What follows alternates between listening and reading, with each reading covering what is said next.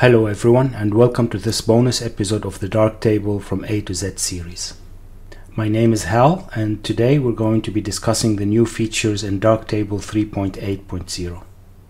This is the latest version of Darktable, and it has been released on the 24th of December 2021.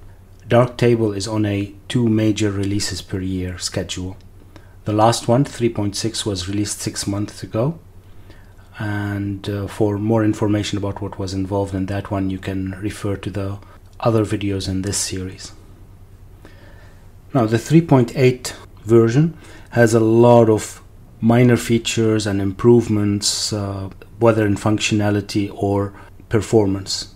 However, I will only go through what the manual refers to as the big ones. I'm going to go through them from the least exciting to the most exciting feature, admittedly in a very subjective manner, but here we go. We'll start with the support for multiple images in print view.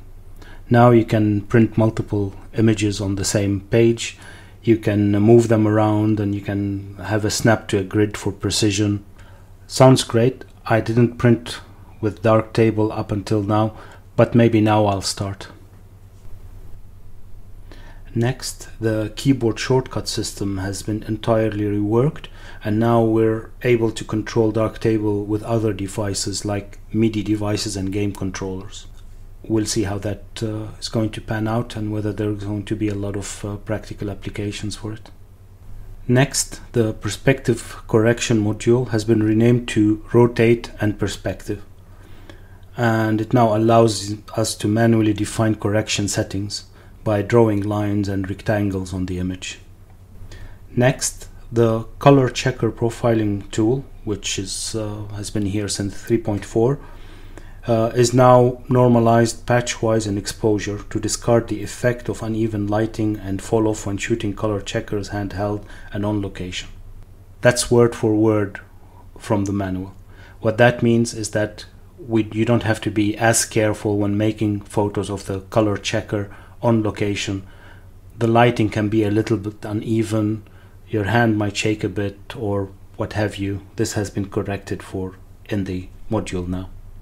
Next, a new Mosaic algorithm has been introduced,